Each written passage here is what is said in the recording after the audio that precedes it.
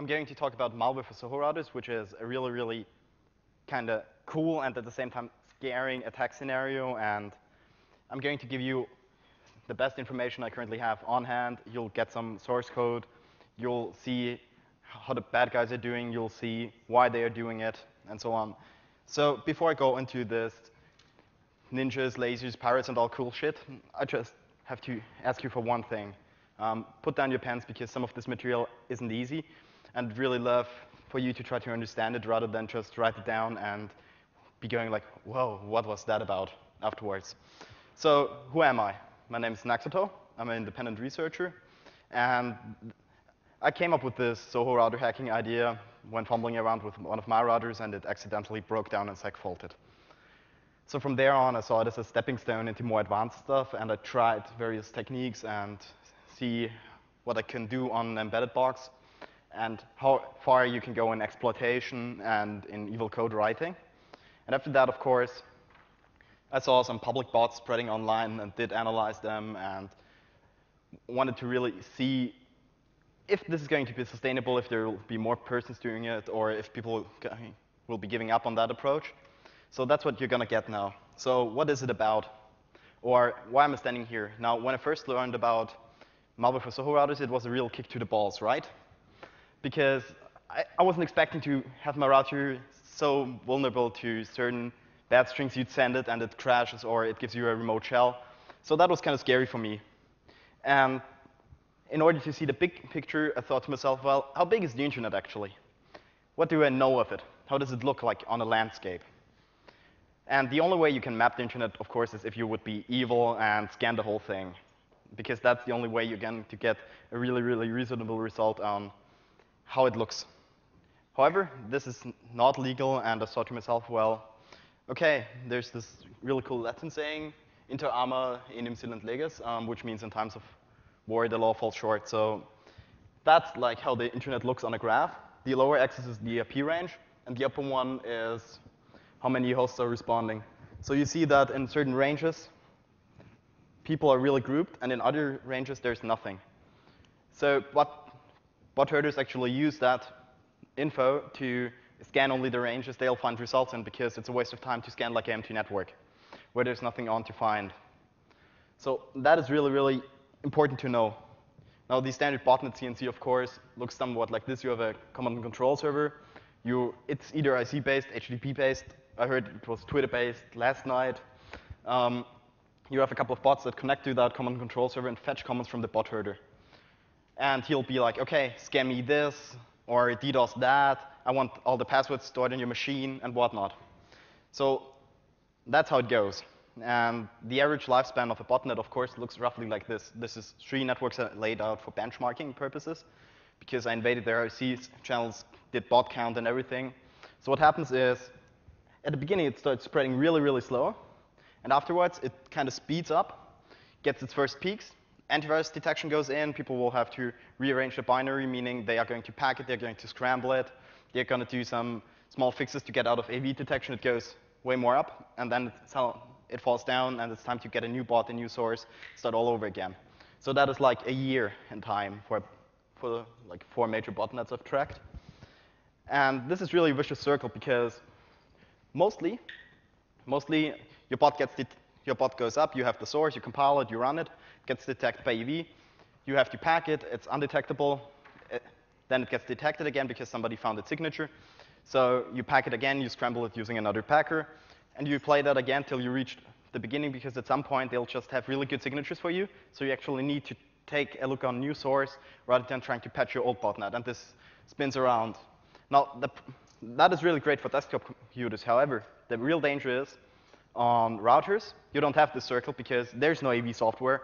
There's nothing you can really do about it. So this vicious circle kind of falls short, which makes those botnets more attractive than regular ones, because you don't have to worry about packing it every week, changing hosts, changing DNS servers, getting new domains, generating random domains to get your bots back in, so people will not just register all domains or deregister all of them, and you'll be like screwed. So that's how it goes. And on a router botnet, you don't have to do that, because you have one stable command and control, and you may update from time to time to new DNS, to new servers and everything. But that's totally fine. That's like lower end management, because that isn't a pain to go through. However, getting a new packet that's undetectable, verifying it's undetectable, means you need to have like 15 antivirus solutions just to scan it. And those people don't submit to like VirusTotal or anything, because they know that if they do that, their samples are going to end up in some sort of corporate that really goes and takes them apart and builds signatures for them. So they actually have to set up like 15 antiviruses on their home machine in order to just see if it works, in order to just see is it detected or is it undetectable. So that's what they do. And by undetectable, of course, I mean not detectable by AV, which is a term that is used wrong in the botnet scene. because if it's undetectable by AV, it doesn't mean it's undetectable at all.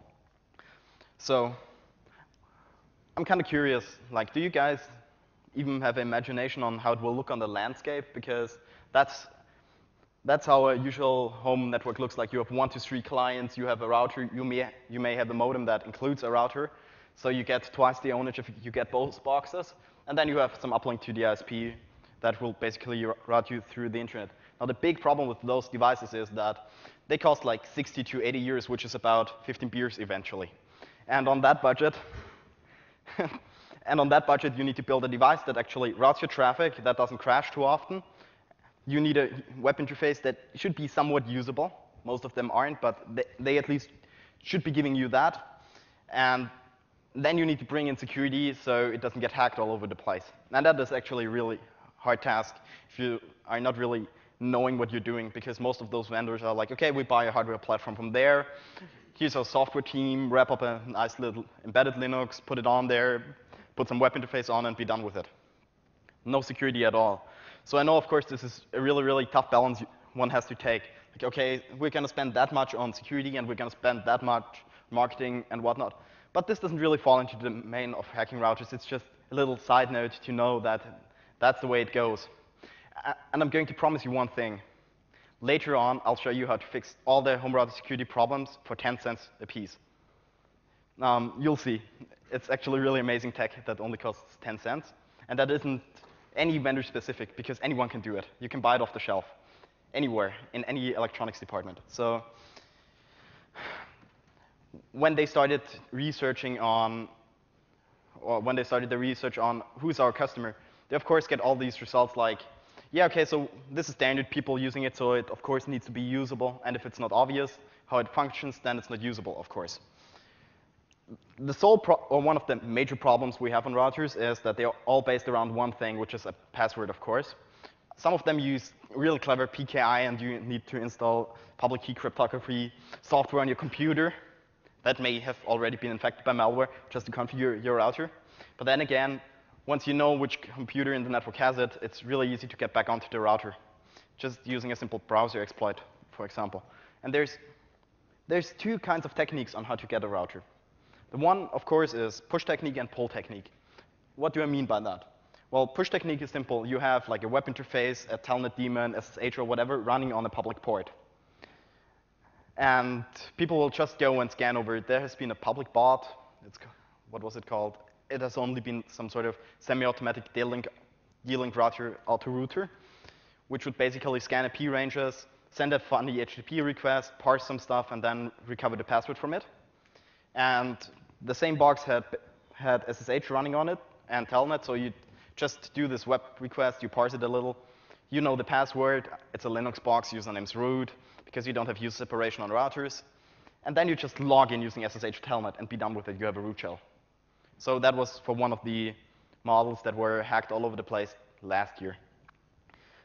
That is push technique, where you just push against it from the outset, of course. Many vendors are really, really quick to tell that, OK, so it's not a problem that our web interfaces are all buggy, that they are all screwed up over the place, because you can't get to them. Because they are not accessible from outside of the network.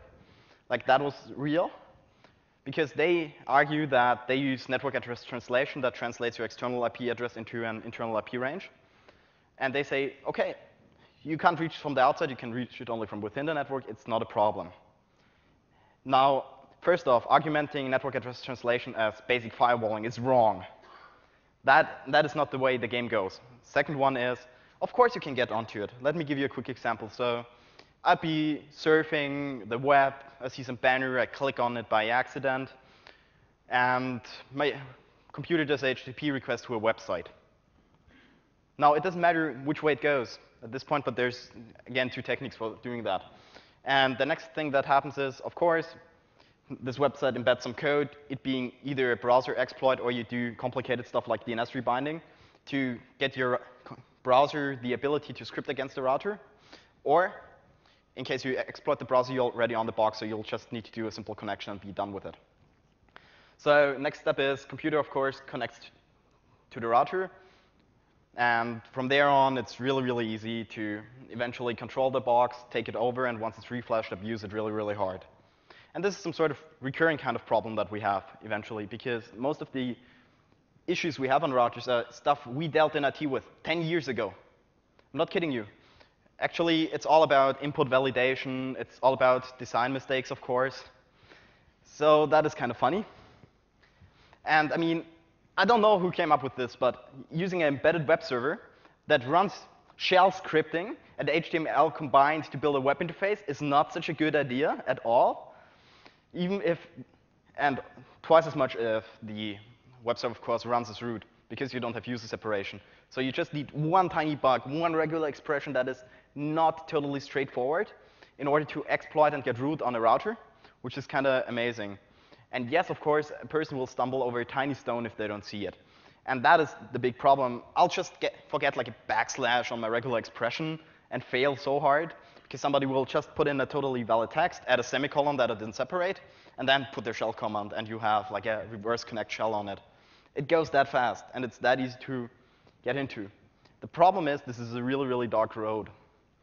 Because when router is hacking so easy, it actually becomes easier than taking on the regular clients. Because as I showed you before, on a regular botnet, you have to patch. On a router botnet, you just go, OK, I infect once, I switch servers like weekly, not on a daily basis. So it goes, it's more long-term, and it's more stable, because computers will get shut off during the night, which means, OK, so botnetter sits in his channel, and you can tell exactly when it's 8 p.m. in America, because computers will go down. You lose like 1/3 of your botnet at night, and they come on during the day again. So routers are more stable. It's not like you shut it down every time you go to sleep. It's just sitting there eating its 5 to 10 watts right next to your internet uplink. And all the time you aren't doing stuff, this thing can even send a really, really hard DDoS, because, OK, here's the thing. Your router sits on your internet line before your computer. And therefore, if it feels like DDoSing something, if it feels like sending massive amounts of data, it doesn't have to share its bandwidth at all. It just goes like, OK, you're disconnected for now. I'll fire and forget for 5 minutes. And then I'll put it back on. And as soon as the customer calls the support hotline, hey, my internet's down, we can ping you. It's totally working. He tries again, and it works again. Because even though you're only sending traffic for 5 minutes, you aren't shooting like at 1 megabit a second. Maybe like on average clients, you can shoot like your 6 or 10 megabits that you have on your home line. Fully, you don't need to share that traffic. So DDoS gets kind of terrific if you really think about how it goes into the technique. And from now on, I want to discuss a couple of routers to illustrate more router bugs, OK? I've taken like 4 of them, which are different vendors. Eventually, there's like the Speedport from a German company, which is screwed up all over the place on the web interface. And all it takes to exploit is basically JavaScript in the browser, doing DNS rebinding, and then hopping onto it and owning this stuff. Then, of course, we have OpenWRT, which is prone to several, or at least, I don't know about the newest build, but like the last one I checked out 2 weeks ago, still has a couple of bugs in the web interface, which is, OK, so you add this to the URL, you send a HTTP request that looks that way, and next thing you see is a command prompt. Or your command gets executed, and reverse shell goes directly to you. Because on some of those routers, they're even so friendly. In some cases, you even find netcat on there, which means you don't need to bring your own shell to connect back to you, because the binary is already there. You just go netcat, port, blah, and you have a connection. Then, of course, we have this D-Link massacre I talked about earlier with the public ports. So this is like roughly what the HTTP request looks like. This is from an evil script I found on a router. And all it will do is assemble a HTTP request that is totally valid, that requests one file, and write it to a text file, because botnetters have humor. And the guy that fixed this actually did find this on the hack box, I guess, because he fixed the spreading method. And he even left in the comments in his little script. So you can see that, where is it? Somewhere should be a comment about it being ridiculously slow. Like this spreader takes like 2 seconds per host, and this is much faster. So it's really, really funny to see that those guys have some sort of own humor for it. And after they fix that, it goes like maybe 5 to 10 IPs at a second. But if you have a botnet of like 50,000 hosts, that's fucking fast for scanning. And of course, we had one really interesting issue that open source guys actually exploited to put firmware into a router, which is, of course, on the Fonera. And I'm not going into detail on that one because it was just input vulnerability at all. So what could one theoretically do with a hacked router? Well, if you're hacking a router, you can do all sorts of things. The most fun part that strikes me immediately is most of them have United Plug and Play enabled, which means that when you have a nice application on your desktop, like BitTorrent client, they can go and announce like, hey, I need this port range because I want to pass through. So when you have your PnP enabled, you can actually do stuff like, OK, so this outside port links to this outside port, so it gets routed back, and you do this on 2 ports, and write a little Perl script. And once you're done, you even have a transparent proxy set up using UPnP from a browser without exploiting the host. If you really exploit it, you can do all sorts of cool stuff, like you have this unlimited amount of bandwidth. You can just send all your scam email so fast, and nobody's going to catch you, really, because you have 50,000 hosts. And even more fun is, of course, the way usually when you have scam pages on the internet, the way they get taken down, somebody reports them. And this gets passed on, and somebody will deregister the domain, somebody will take down the server, and they deal with it and put it on blacklist. However, if I'm on a router, I don't even need to worry about that because my router already has a web interface that I can, and it has a web server that you can script on. So what you go ahead and do is you actually put the fucking scam page onto the router's web server, which is, of course, crazy cheddar technique. But apparently, you can't blacklist, like, you can't use your browser to visit any IP address in your local network. You can't do that because it could be a scam page. That's not the way how it goes. You can't blacklist that. And even more fun, when you control the router, you can even just say, well, it should go to PayPal. I don't feel like it. I'm going just to redirect it to myself. Good luck, because it is in the wire in front of you. And it doesn't need to like really validly pass on what it does. It could do that in case you want to run a sniffer, but for stuff like scam pages, you can run that locally in the router without anybody noticing. And that is a really, really cool attack scenario, of course. And whilst you are in the line in front of the user, you can, of course, do crazy-ass man-in-the-middle techniques, because you're really in the middle. It's not like you're on the local wireless and you try to be faster than the other server so you can man-in-the-middle stuff. No, you're actually in front of it, like on the hard wire. Everything gets routed through you. If you're on a router and you see, like, OK, there's this SSL request coming, should I pass it on? No, I'm going to just send you HTTP redirect code and deal away with it. Or you can do all sorts of man-in-the-middle stuff with that. And of course, I want to give you a really funny story that makes a really legit project so badass on routers. Because when I first started getting into Tor, I was really satisfied with the anonymity it gives. Of course, this has been disproven by now. But it was really convenient to use. And the problem with that is you can go ahead and do onion routing on routers.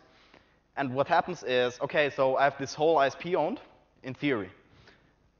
And I say, OK, so those 50,000 bots over there should just do onion routing, so nobody knows where the traffic originally comes from. So I can abuse that network, and if they route internally, it gives them enough diversity to not notice what I do on the network, which is kind of cool. Problem with that is most ISPs by now do overselling. They sell more resources because users aren't online 24/7 leeching like hardcore. Some of them are, but most of them will just have bursts, so it kind of rotates and shifts, and it's not a problem. However, once you have an ISP that does overselling really hard, and he has a router botnet, and you start doing this onion routing stuff, the overhead from that will actually kill the network. I'm not kidding you, just the overhead traffic. Because you have constant data flow then. Because you need to link the nodes, you need to know who's who in the network, how it works. And of course, if you have a router, you can do the same thing that you can do on a desktop, which is pay-per-click fraud. And I have a really, really cool technique for that as well that I want to share with you.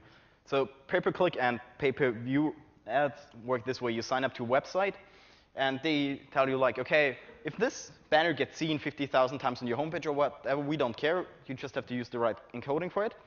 You'll get this amount of money.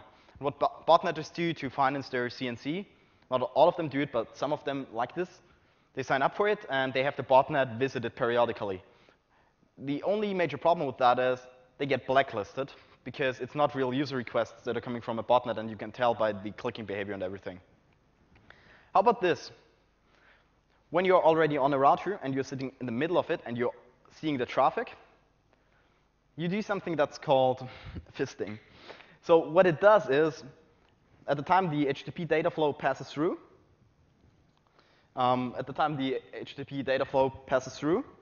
you'll go and actually inject JavaScript into one HTML tag every 45 minutes to show an ad, and users will totally fall for it as long as you don't do Google. Not for the reasons of a Google guy being here, but people know that there's no ads or banners on Google. I think they wrapped their head around that by now. The point is, if you just go to any website that's non-major and embed an ad in it, people will see it, and some of them will click on it, which generates revenue for you, because that's how you finance like your CNC servers in that scene, or partially. So what has been really live on the networks is the next big question, of course. And there's been a couple of bots around. Some were spreading harder, some were spreading less. And I want just to take one that I really like, because the guy had some humor in his command and control channel, where he put messages of the day that were funny. So I'm just going to highlight that. So it has been in the media as a bot, and I think you should know Cybot by now, because it has been hyped for like half a year. But most people don't know how it works internally. And what it does is, as it's shellcode, it will basically go there, delete something, which is maybe a previous version of it, download it, make it executable, and run it.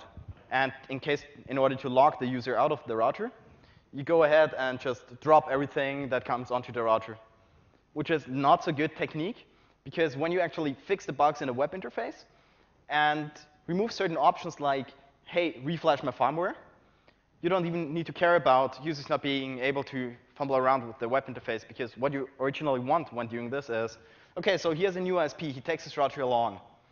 Come back to me, because it will just come back online to you if he doesn't reflash it, which happens, of course, if you're locked out of the web interface and you can't change the login details. This network has been about 80,000 bots at its peak, which is one of the smaller ones. But then again, 80,000 times 6 megabits is a lot of traffic. You can DDoS pretty much everything off the net today with that amount of bandwidth. And command and control server was, of course, some crappy .to thingy. Password and everything is on there. It has a certain nick pattern, so the botnetter will know if it's a valid one. And the generation works like this. You have this prefix, you have a couple of fixed values, and then you have a random number, so there's not too many bots with the same name in the channel, because otherwise you'll have a conflict.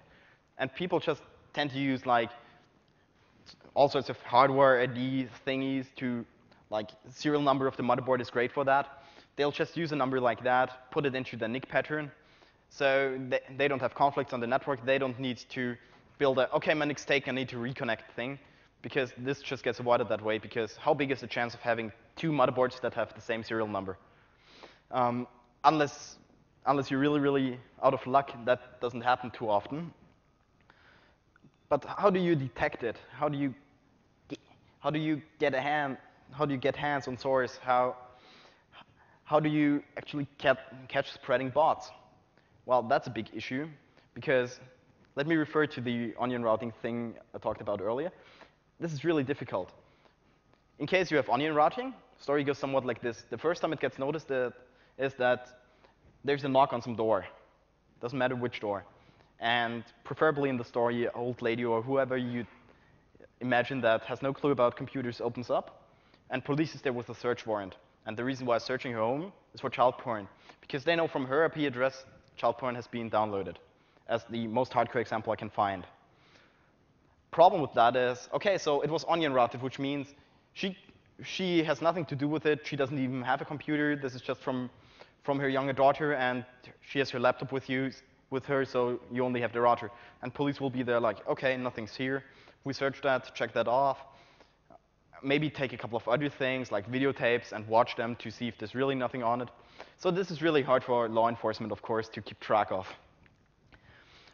And the other problem is that the router, OK, so when you usually have a bot in one of your company's machines, you'll go there, and if you have good switches, you'll just duplicate all the traffic that passes to it to a different port and add a sniffer to it, and see what it does, what's the nick pattern, how does it go to CNC, where does it get its updates from, what can we block, and then disinfect it. However, with the router, it sits on the edge of your network. It's not like you could plug a switch in front of it unless you're a telco guy that has a couple of spare racks to actually simulate all the hardware you need in order to have your DSL router talking and sniffing the traffic from that. So that is really a big problem. Of course, if I didn't care about privacy, I'd be going to my ISP and say, hey, I'm a really, really nice guy. I have nothing to hide at all. Please, can you monitor my traffic for suspicious activity? Of course, that is the horror scenario. And, and eventually, the ISPs could sell that as a security package. But then again, it's totally invading privacy, which is bad all over the place. But just as an example. So it's really, really hard to track that stuff unless you go constantly to various routers and check them to see if they're exploitable, if they're exploitable, and you can, on the box, is there anything on there already, or how do you secure it? And that really, of course, gives us a really, really bad future trend. Because when we continue working like this, and when routers don't get fixed soon, because AV protection goes up day from day. I mean, I don't believe in antivirus as a Unix guy, because I know that they're pattern-based, I know that they aren't good enough, and that they are always behind the game. But it's better than nothing. And once a binary falls behind the game, they'll be able to detect it to a certain extent, or you'll at least have a way to figure out there's something wrong with my system. However, unless we find a way to really, really lock down router security, we have this problem that there's nothing we can use to find suspicious stuff on a router, unless you flash it daily, or maybe you have like a serial connection, a JTAG connection set up, so you'll dump the memory and everything, and then reflash it and do a diff. Did anything change? But it's really, really hard for a normal guy to get into this. And of course, the honeypotting approach totally does not work, because except for a few small ones that will spread on public ports from public vulnerabilities, they'll usually use something like ad. You purchase ad space on Google, you purchase ads on whatnot, Microsoft, or do they sell that? Don't know. On any major search engine, you go to pay-per-click providers and tell them, hey, can you embed a banner in that country for that long, that many views from maybe that region if you can track it? So you get really, really targeted attacks. And what happens is, OK, so user sees a banner, he may click on it, or there's JavaScript embedded in a website somewhere. That'll get loaded, exploits the browser, or it does DNS rebinding, and then hop onto the router and be done with it forever. Because a PC gets reset, it gets reinstalled and whatnot. Your Mac does get reinstalled from time to time.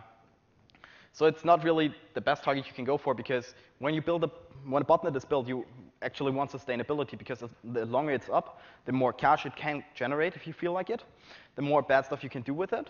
Even if it's just a kiddie and saying, hey, I want to DDoS that website off because evil hackers rule sucks, something like that.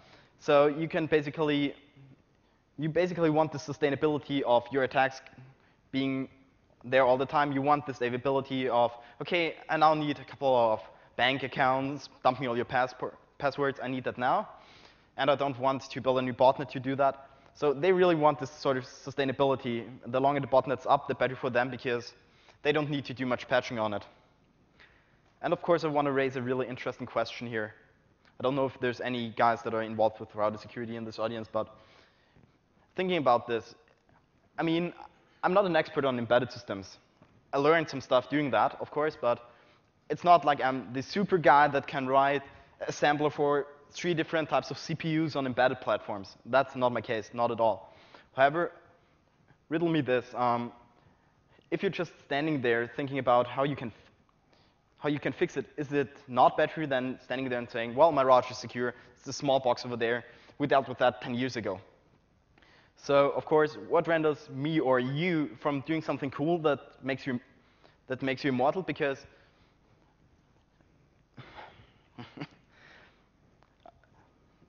the problem I'm currently trying to express now is, OK, so maybe you found a bug, your web interface bugs at some point, and you don't know about the security stuff. Of course, you can report it, and I tried to report a couple of bugs.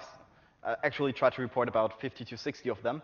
The problem with that is, it's not, I figured, OK, so I'm going to take off for 2 weeks, I'm going to report those 50 bugs, it should be done by then. Because I know that it's not that big of a deal to actually patch a vulnerability where you actually get the fix for it as a patch in your email. So I figured, well, those guys built a Unix system. They should know how to apply patches if you send them to that. And I had really nothing on my to-do list for 2 weeks. And everything that came back to me was from, like, stop hacking our routers, man, or we're going to sue you, to, yeah, sorry, we are not going to fix this. This is on the internal network. They didn't understand that you can actually hop from the public intranet to the intranet and then go to the router. I told them like 5 times, but they wouldn't listen, even though I sent them like demo code and everything. Various companies. Happened to me a couple of times. So the impression I really got from that is, OK, so those guys are basically too busy handing out business cards so that they don't notice the PIC access.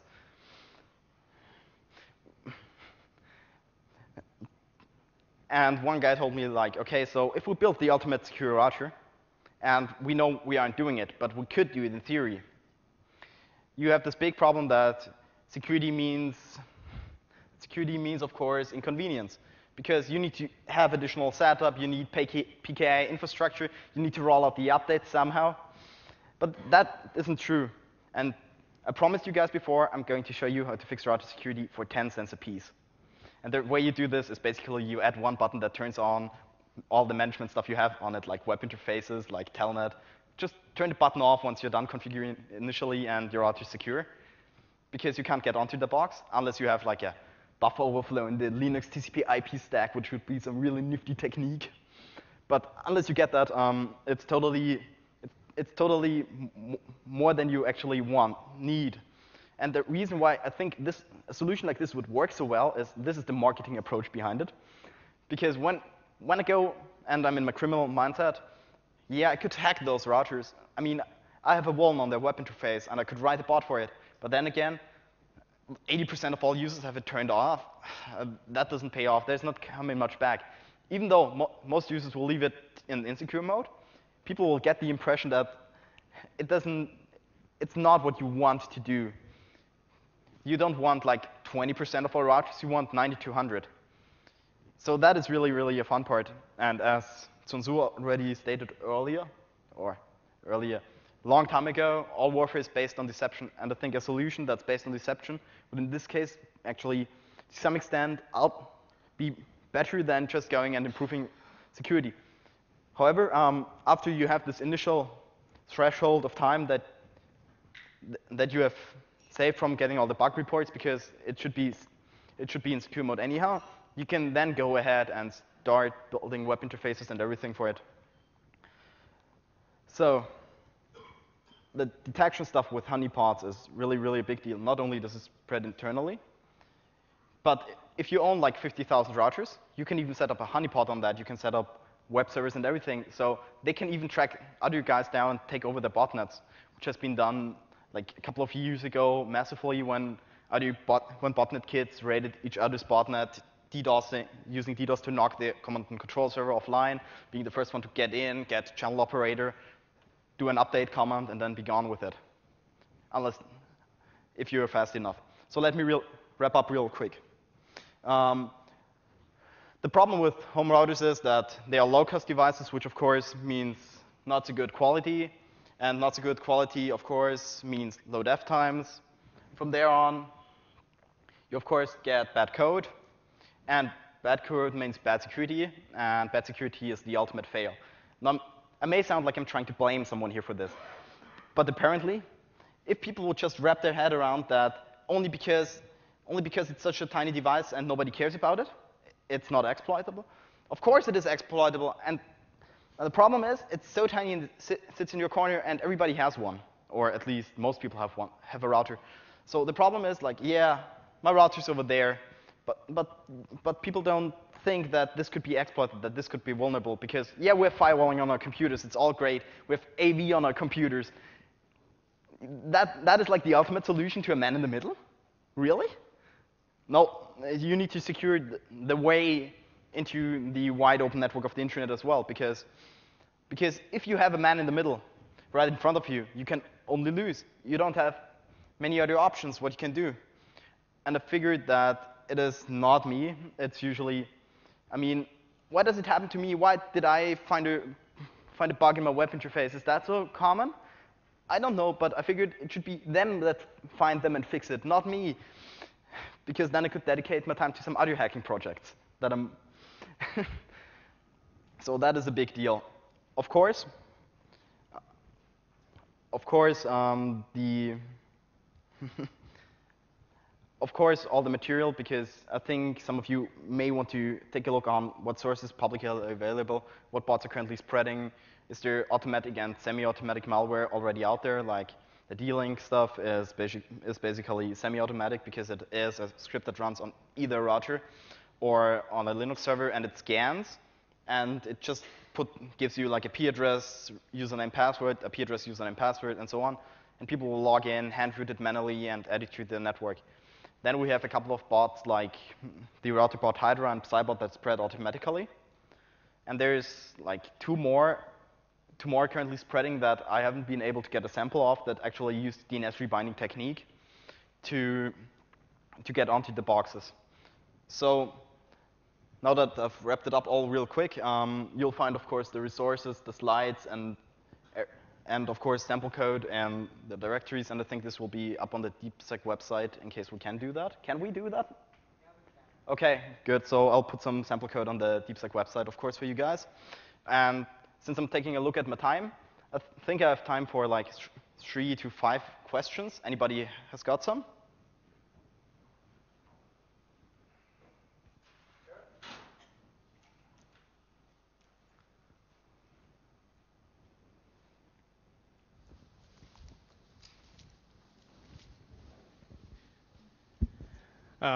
Yeah, hi. I just had a couple of comments. The first of it is, it's great that we finally see more botnets on routers. It's about time.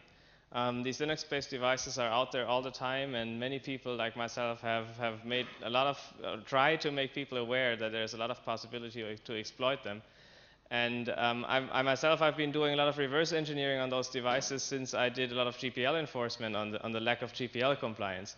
And one thing, since you said the vendors, you know, you don't want to blame them, or you know, it's only because it's cheap and there is short development time. It's mostly a skill issue. If you look at the industry, if you look at how those devices are manufactured and who provides which particular part to which other part in the supply chain, you often have something like 7 elements in the supply chain, and none of the elements in those supply chain have any skilled engineers whatsoever. Nobody knows what they are selling. The companies, the brand names, even those which you recognize as traditional router manufacturers like Netgear or Belkin or Linksys or whatnot. You name them, it's totally they have no clue whatsoever what's in their device. They don't even know that there's Linux inside. Yeah, I can give you a really, really fun story to end with. I had a really, really terrific bug in a router, and I went to the company that I shouldn't blame here. So I went to the company and phoned them up and sent them sort of hate mail like, why aren't you responding? Can you please patch this? Here's like patches and everything you need. There's the first bot spreading on your router. And they were like, yeah, thanks for sending that in, but our routers aren't manufactured by us. They are made in Taiwan. So I go there, I call Taiwan, and they say, yeah, but everything we do gets distributed from Korea. So I call Korea, which is about 200 years in phone so far. And I call them, and they tell me, like, yeah, we do the hardware platform, but the software is built in Germany from the company that just sent us to us via 2 links. Thanks. So, so it is really, it's not only a rat race, it's also hard to follow the paper trail on who does what. And I totally agree that some of those people don't have skill. But if you have people that don't have skill, you should at least get some security review for it externally or whatnot. I mean, it ain't that hard in our modern world. One more? Well, I agree with you actually that router hacking is fun, and I mean most of the vulnerability are old school vulnerability, so it's pure fun. But then you mentioned a few numbers, like you mentioned 80,000 in terms of like how huge are such botnets.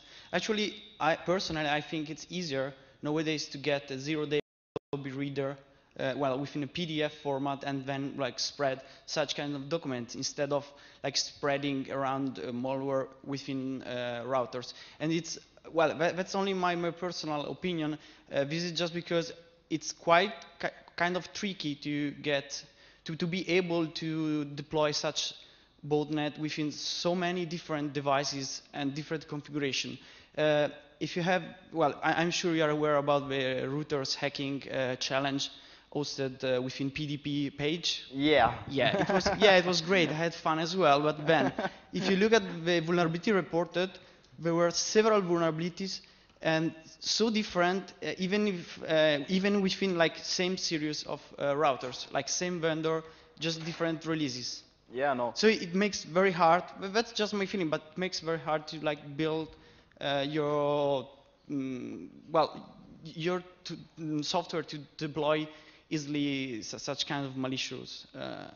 It's actually not that hard when you think about it. If I get like a 0-day in like Internet Explorer 7 or whatnot, just as an example, I'd of course export that, put a bot on the router, and put one on the PC, and have the router one as a fallback. And after it goes down, you can still control everything. And also I find it more satisfying to do that because I don't have to compete against other botnetters on the machine. I wouldn't have to lose a lot bots every day just from, yeah, sorry, AV detection went up. Nothing in that area. It's just more simple to, at the moment it's like equal. You have to put the same time and effort into owning the router as you put into the computer, but I see it like this: computer security rises, and if things get difficult, you'll just migrate to a new target. So that was some of the approach I wanted to give you guys, really. And well, the second question is about, do you have any reference for these numbers? Because I know it's kind of tricky to actually get like extension of nodes within a botnet, especially in case of such kind of devices. But you mentioned a few numbers, so I was wondering if... Yeah, I can show you some numbers later on if you want to. Yeah, sure. Like having okay, a beer okay, and... I got Thanks. Because I'm more solid on numbers when I had a beer. Especially on the tricky ones. Okay, then that's it for me. Thanks.